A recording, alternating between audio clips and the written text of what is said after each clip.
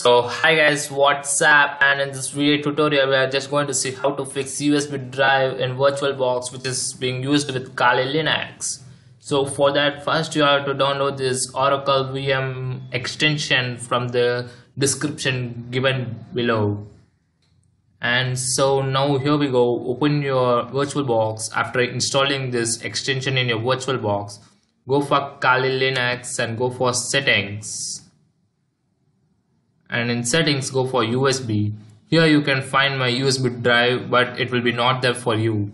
So it will be like this. If you're not enable your USB controller, it will be like this. So first enable USB controller and go for USB 2.0 or USB 3.0. Don't go for USB 1.1. So now first insert your USB drive. Here we go. Yeah.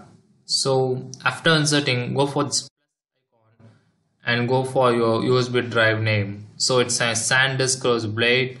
So yeah, now just give OK. Yeah, now it's ready, and go for start and start your Kali Linux. Well, here we are, and now again insert your pen drive.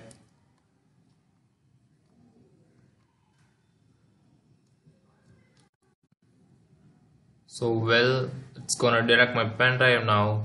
So go for files, and here you can see my pen drive is being detected, and yeah, here's my pen drive.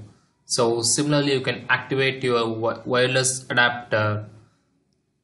So this is how we will be installing our USB drive into Kali Linux, which is being hosted with the VirtualBox.